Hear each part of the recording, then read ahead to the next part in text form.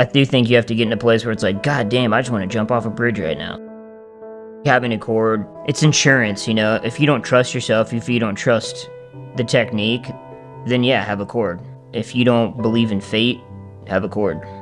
People call me a kamikaze, but I just won't be reined in. I won't be corded in. Think of like a phone. You remember you used to like have those curly cord phones? Where'd they go?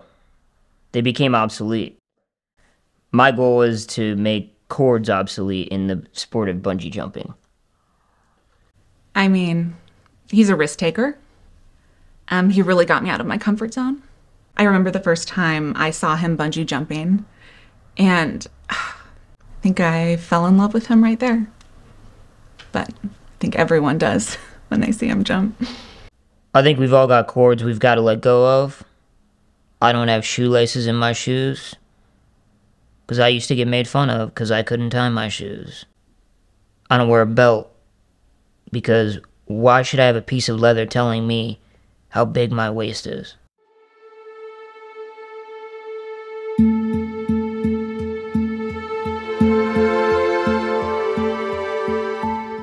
Riley like changed the game. Absolutely changed the game. If you like combine Michael Jordan and O.J. Simpson together, like, you imagine that? Freak athlete. Like Messi and Aaron Hernandez. Like, just monster.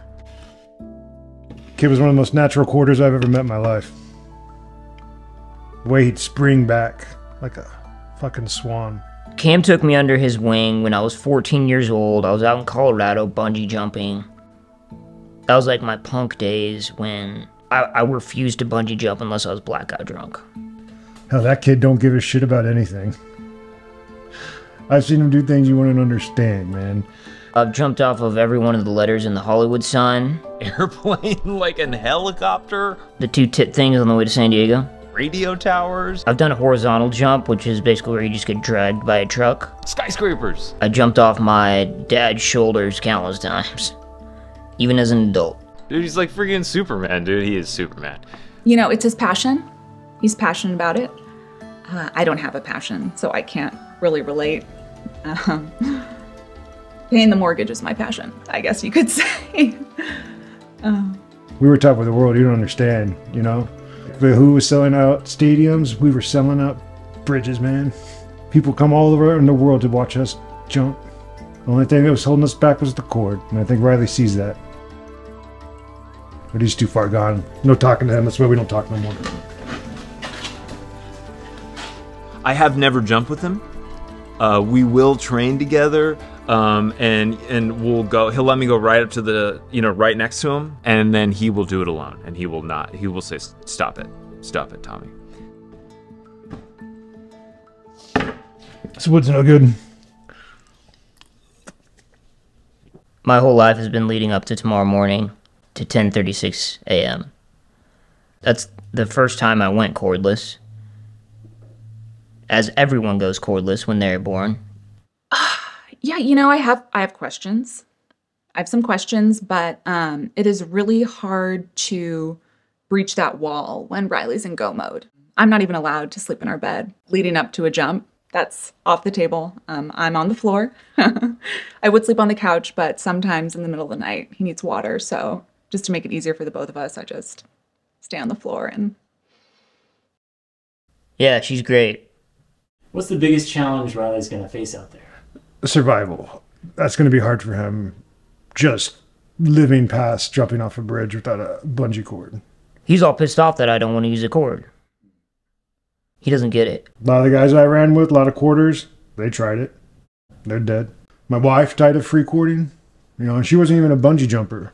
My dad died of free cording. Back then they called it suicide. I think some people would say maybe he's just worried about your health and safety. Nah, I think he's just an idiot.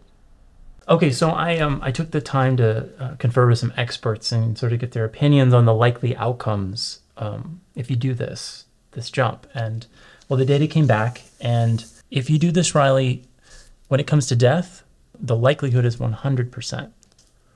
Well, lucky for you, you're talking to the #1 expert. Right. Alice, do you have any? I mean, what do you want me to do? It's his passion. I can't. Thank you. I mean, am I worried? Am I worried? Am I not sleeping? Yeah. I don't want to be your cord, but yeah, I'm worried. Okay, don't you think Buzz Aldrin was worried when he went to the freaking moon? I'm just jumping off a little bridge. Well, This is suicide. Okay? There's free cording. You're just jumping and you're falling. Nobody can survive this.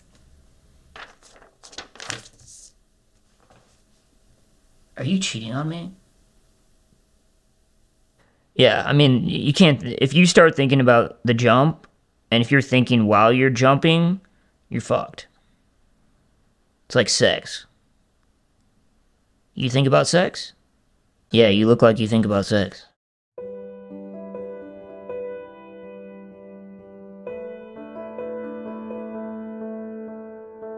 We're all gonna die someday.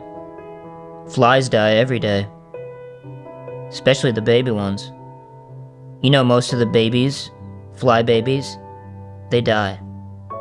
You wouldn't know that a lot of baby humans die because there's so many goddamn humans. The Earth is tethered to a sun and an invisible cord that we can't see. Imagine us Earthlings free of this cord, free to expound on the rest of the universe and beyond other universes.